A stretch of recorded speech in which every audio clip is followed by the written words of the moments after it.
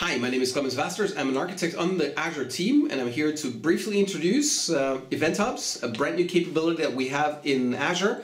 Event Hubs have been built to allow you to send a lot of data very fast into Azure from the outside using the HTTP or the AMQP protocol.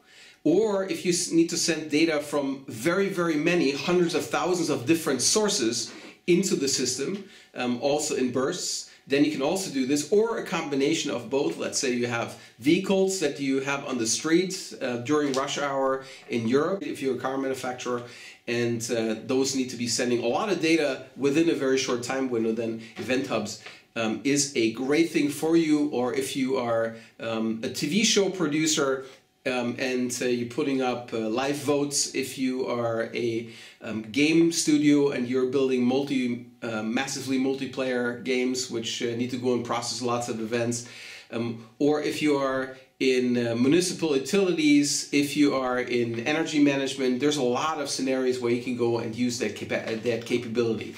In the ingest, we can process well over 1 gigabytes per second in throughput. We can take data from over hundreds of thousands of sources onto a single event hub.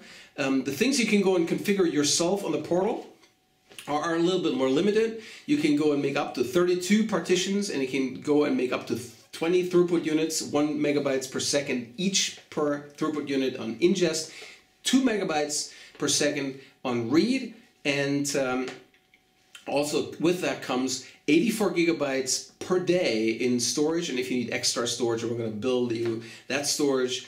With normal storage charges, you can retain the data by default for up to 24 hours, but you can also make it 7 days of data retention. And if you call Azure support, then we can go and make you many more partitions, more than 1,000 partitions, and we can also give you more than 1,000 throughput units, realizing over 1 gigabytes per second in throughput.